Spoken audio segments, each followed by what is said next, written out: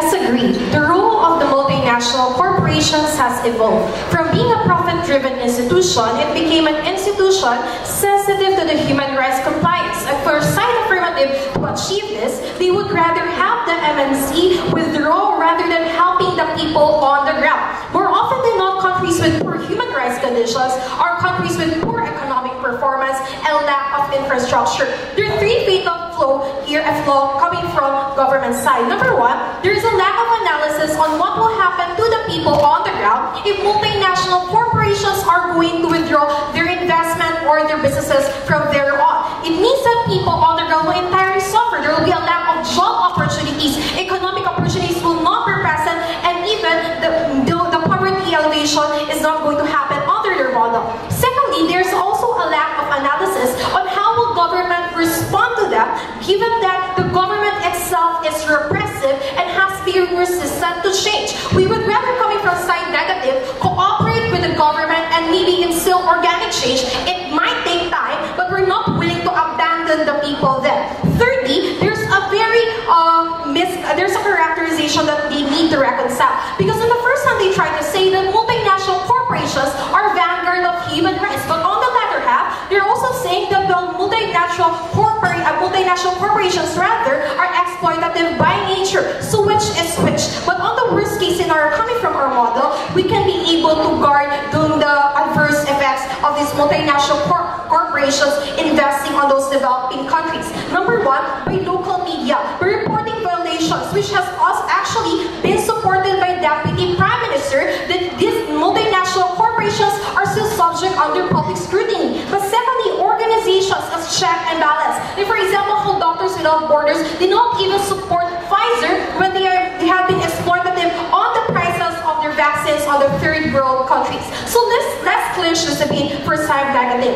Number one, how should multinational corporations help in the preservation of human rights? Affirmative is trying to use a punitive approach, which is as long as countries will not improve human rights condition, they will not invest in that country. Analyzes a backlash on the principle that they're trying to fight for, to aid in human rights elevation.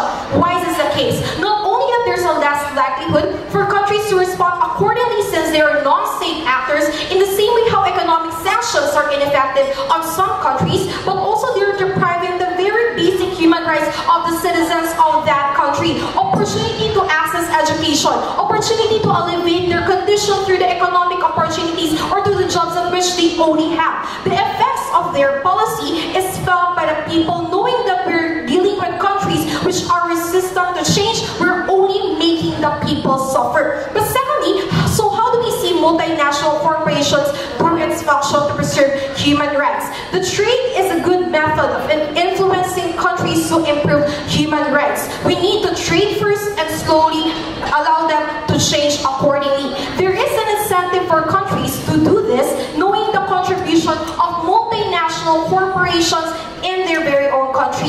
We need to establish market and help people empower the citizens.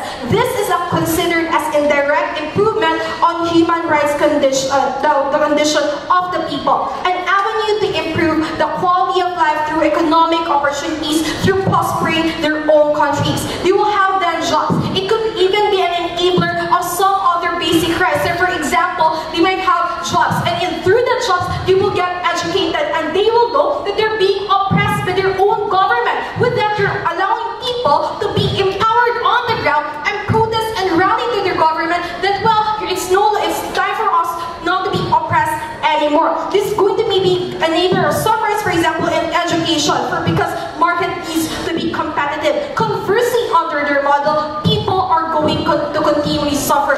If you have an analysis on third world countries and how those sanctions operate, these people might not have access to education. These people might not have idea on how do things work out from their country, which means that under a negative model, at least we can be able to improve human rights condition. Multinational corporations must embody the principle of inclusivity in the age of globalization, where no country gets left behind. Bottom line is, we need to empower the citizens to challenge the oppressive administration. The interest of the MNC to influence human rights conditions tradition to maintain corporate integrity and for the development of other countries all is already inherent. But more than that, if not, the benefits of globalization will continually be a myth when the rest of the world is going to be left behind. Thank you.